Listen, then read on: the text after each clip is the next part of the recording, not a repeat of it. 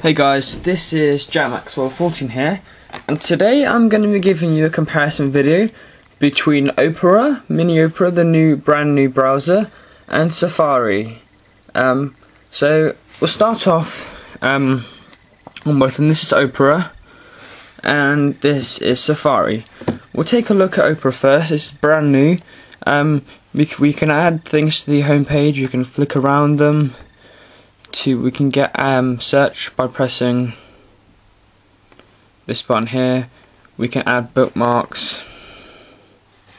Okay, we can look at save pages and a whole load of stuff. Now I'll launch BBC News on both of these, and just to show you a kind of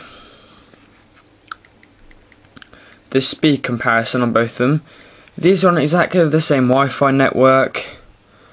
And we'll show you a comparison. So 3, 2, 1. So they're loading pretty quickly. Safari seems to be doing a better job here. So Safari's loaded up, and Opera's still going. Oh, Opera's let me down here. I have to say, Opera has let me mega down here. Opera is actually quite fast. No idea what happened there, but Opera's a lot quicker to get back. So I'll try again. So these are on both the same Wi-Fi network. For whatever reason, Safari's behaving a bit quicker here, and whilst Opera loads, for whatever reason it's not working. Safari, you've got your pinch and zoom. What's the story? David Cameron, the Conservative, trying to become Prime Minister. We can see a whole load of the stuff.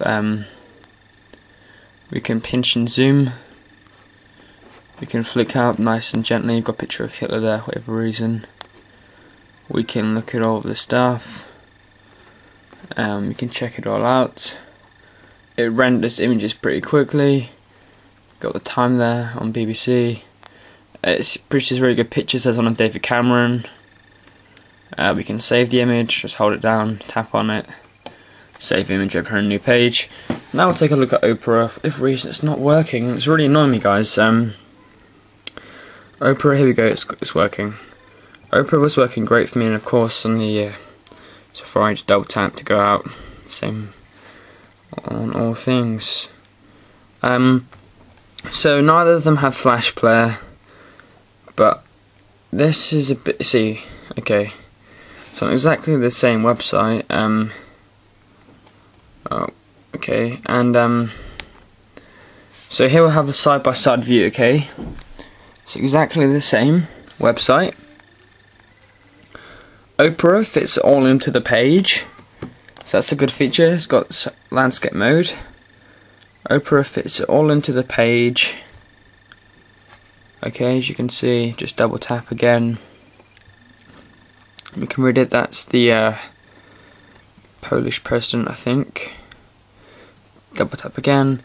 And this one is not as clear from the start to see them all, but on Safari, it is clear to see them all. And so yeah, here's a side-by-side view. They've actually got different stories on both of them. Zooming wise, Opera is good, but it's a little bit kind of laggy, I suppose. Let's do zoom. Okay, we'll do a zoom test. It's got pinch and zoom on both. So 3, 2, 1. So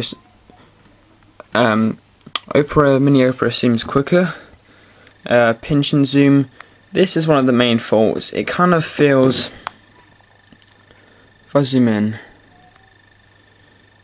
it feels a bit kind of, I don't know, a bit laggy to shuffle around in, and it feels like I'm going too quickly, whereas Safari, it's perfectly timed, I feel, for the movement of my hands. It doesn't render those images as quickly, as you can see.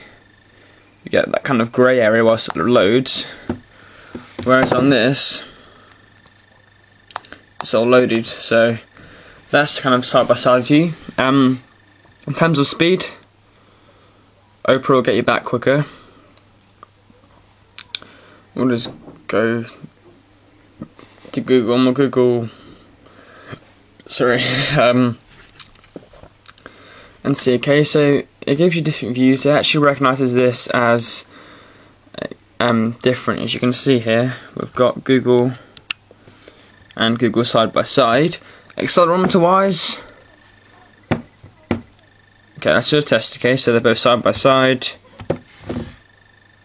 and these are both exactly the same 3rd generation's iPod touches, 32 gigabytes.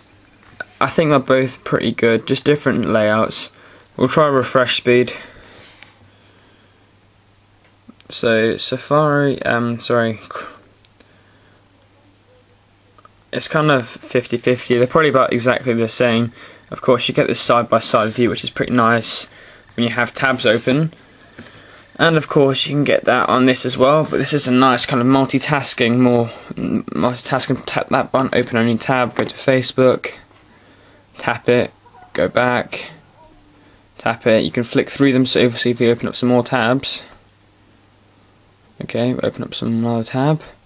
We have these tabs here. It's a very nice way to flip between them. Get back to Google.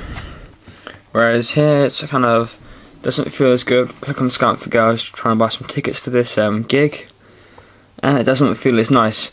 But in terms of speed, guys, we'll do a quick launch test here, which launches quicker. 3, 2, 1. Okay, so Safari kind of kicked their ass there. But they are nice, guys. Both of them. I mean, they're both free, so of course this is built-in. Opera is used by 100 million people on their main computers. So, guys, in terms of apps, Opera is very good. Thanks for watching, guys. Please subscribe, rate, and comment.